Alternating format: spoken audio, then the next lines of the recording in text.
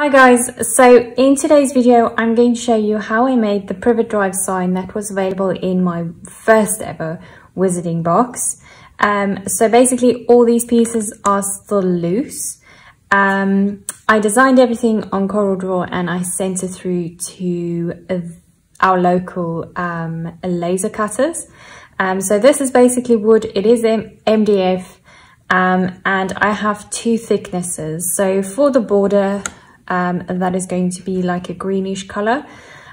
This one is 6 millimeters thick, and then also the backing is 6 millimeters thick, where everything else is 3 millimeters. So I just like the depth of it, so that everything is not the same depth, and I just think it adds a tiny bit more. So I'm going to rush through all the items I am going to use for this project. The reason for that is I always use the same stuff.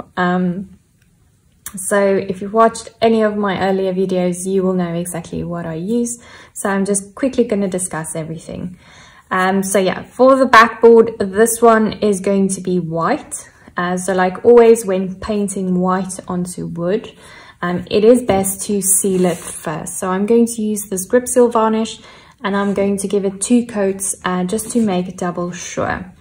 The reason for that is the oil in the wood, and especially these burnt edges, it really makes the white like an awful blotchy yellow color, and it's really not pretty, and you can't paint it away. You can paint a million layers and it will still come to the surface. So just seal it and you should be fine. Then for the back of the backboard as well as the sides, I am going to paint that black, similar to the pictures I did for my kitchen. So I will be painting that with normal chalk paint, the graphite one. Then for this little rim, it's going to be a greenish color. So I already have these 2 greens in my stock.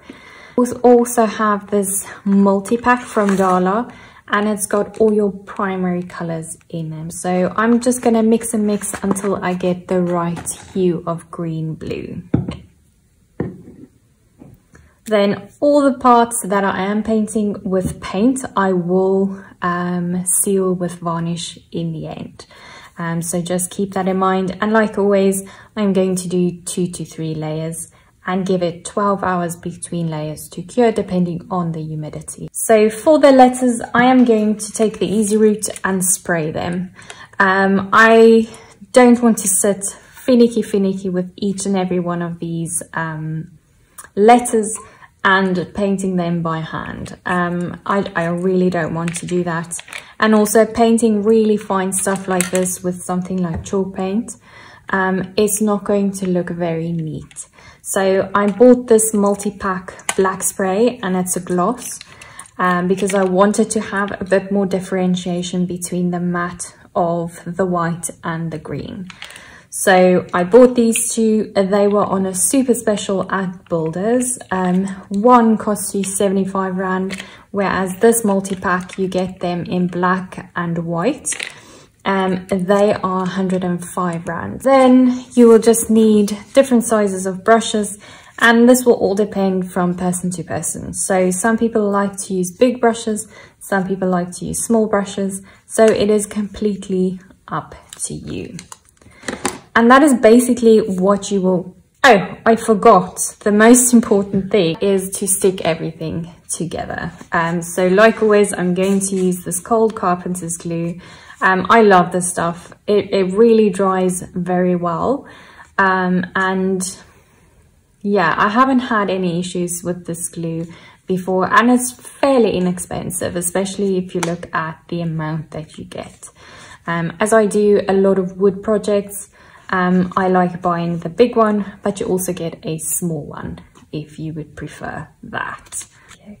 And that is that. So I'm going to put the letters into a container just to keep them safe and to make sure I don't lose one of them, especially with the cats. They are horrible with stuff like this. So yeah, just to be sure, I'm going to put them aside for tomorrow to spray. Then tonight I am going to paste the backing. So basically this is going to be similar to my block prints for my kitchen. And so in the end, you can decide if you want this to stand up straight or if you want to hang it against a wall. So yeah, I just like this concept because it really makes it versatile without you actually having to do a lot of work. So yeah, it is a 2-in-1 type of thing. So yeah, I'm going to paste this with the wood glue first and then I'll paint it black. So I always do the back first because when I rest the front, I don't want the front ever to lie on itself. So yeah, always finish the back first and then you can do the front part. So next I will do the frame in the greenish bluish color. And luckily I just have to do one side because the other side is going to be pasted onto the white part. So I don't really need to do both sides.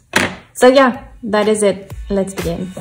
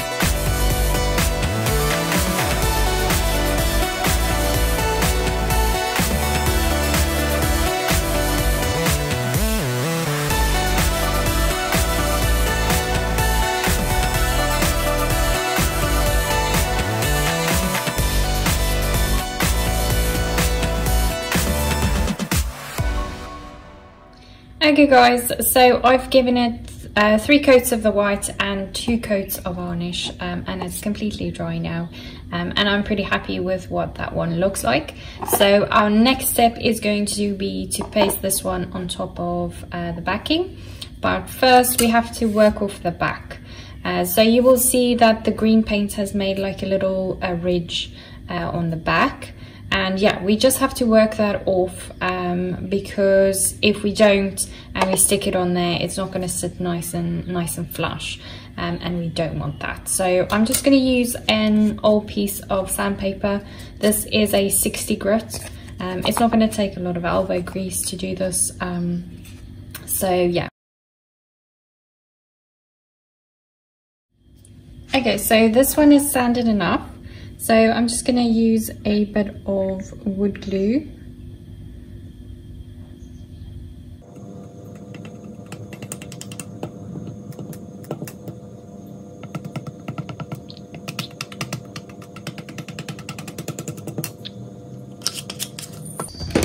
And that should be enough. So all we do is you just line up the bottom edge first. And then you basically just put it down, and then you can just straighten it up where it needs to be straightened.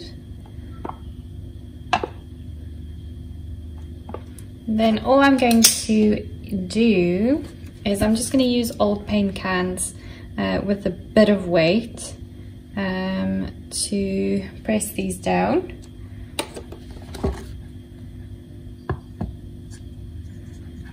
And just make sure that if any glue came out on the sides, you just wipe that away. And yeah, you can just leave it like that for a couple of minutes, and then you can remove the paint cans. So guys, the frame is completely cured, and now we can go on to pasting all of the letters. So yeah, this part I had no idea how I was going to do it. Yeah, I didn't really plan this far far ahead, to be honest.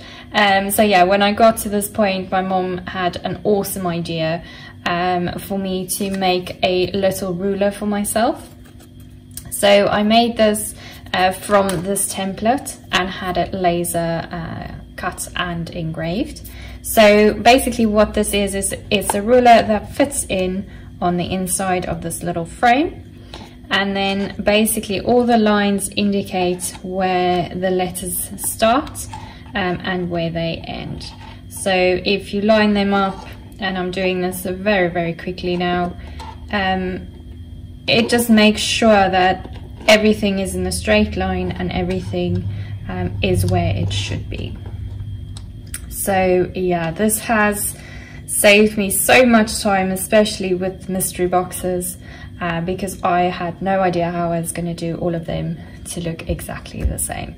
So yeah, this way everything looks exactly the same, and when they're pasted you basically just lift this one up and yeah, everything is as it should be. So yeah, thanks again, Mom, for having the awesome brain that you have. You have saved me so much time and effort, because this really is the quickest part of this whole project. So yeah, thanks a lot. So yeah, now I'm going to go on and stick these. Basically what I'm going to do is the glue bottle I use, the nozzle is way too big for these letters, especially the very thinner parts. So all I'm going to do is I am just going to pour out, this glue is almost finished, but I am going to pour out a tiny bit, you don't need a lot, on a plastic bag. You can do it on anything that you can wash afterwards. This I'm just going to recycle. So yeah, basically all I do is obviously put back my little ruler, make sure everything is where it should be. And yeah guys, when doing anything like this, always line everything up as it should be beforehand. That way you know you are pasting on the right lines, and everything is going where it should. So basically you're double, triple checking yourself at all times, because you can make a mistake so quickly. So basically I'm going to show you the first one like this, and then I'll do a time lapse of the rest. So yeah, I'm just going to use a skewer, the back end of a skewer. I'm going to just put the tip into the glue, and then you can just basically dot it where you can. Obviously with these ones you don't want to put too much glue, because obviously you will see it in the front. So yeah, rather add than putting on too much, and then you are stuck with glue on the front. So what I do now is I put the bottom where the lines are, so I make sure that is lined up properly, and then I just put it down and press lightly, and that's it. And basically you can leave this to cure for overnight if you want. It should be completely dried within 5 to 6 hours. So yeah, this really is very easy.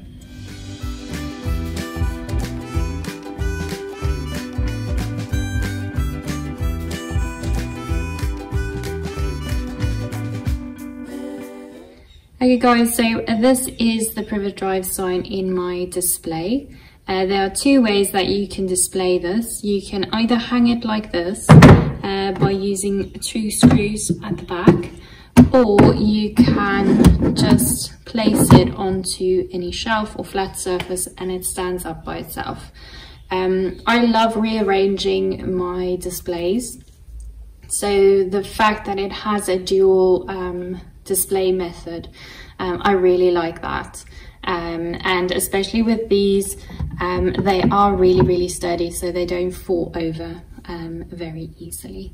So yeah, for now I am going to display it like that, but yeah, I can change it and you can change it whichever way you want. So yeah, thank you guys for watching. I really do appreciate it. If you guys have any suggestions of DIYs that you want me to make, please leave a comment down below. Also remember to like and subscribe, as well as follow me on Instagram. I hope you guys have an awesome week, and I will see you next week.